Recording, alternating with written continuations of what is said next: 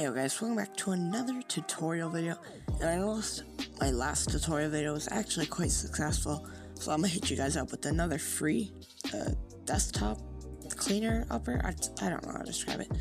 So if you've ever seen people and their desktops are super organized, they might have used this program, and it is called Tago Fences. Oh, swear to God, origin.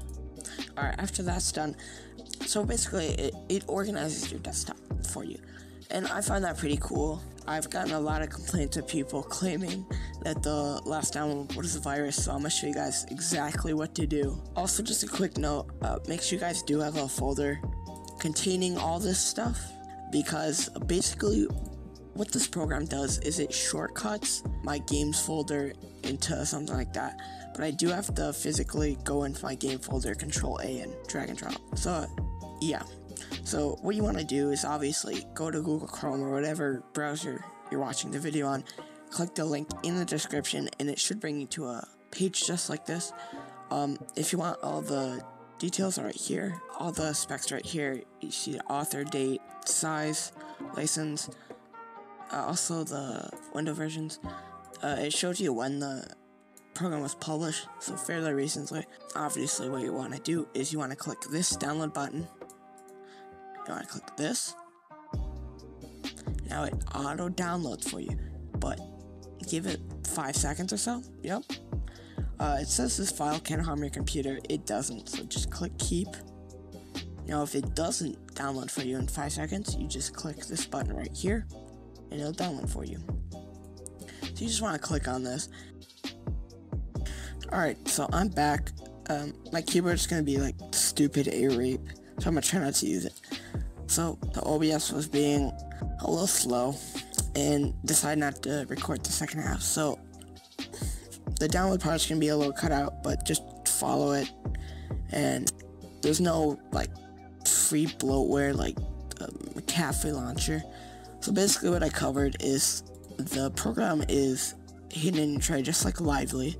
You can go to Fence settings, which have all these. I'm only gonna explain the general settings because these are most important. So automatically open when Windows starts, that's obvious. Hide desktop icons on start. That's so basically what that is it'll hide these things, you know. But if you want them shown like I have them, then don't take that. Keep fence shortcut synchronized. It has its own description. So that's all straightforward. You know, you have all this stuff is preferences. Contact the email below. Check for update, but this is the latest version right here, 2.500, and there's help. Please don't come to me with your questions. I'm not trying to be mean, it's just I don't know how to answer them, so I have to make some awkward excuse. So just don't do that, please. But to make a new fence, just wanna right click and add new fence. So you can shave it, so if you want it to be like your whole screen, somehow replace your desktop, you could do that. That would be kind of cool. You could scroll down and everything, but we're not gonna do that. We're just gonna have a normal one, a normal fence. Someone would have,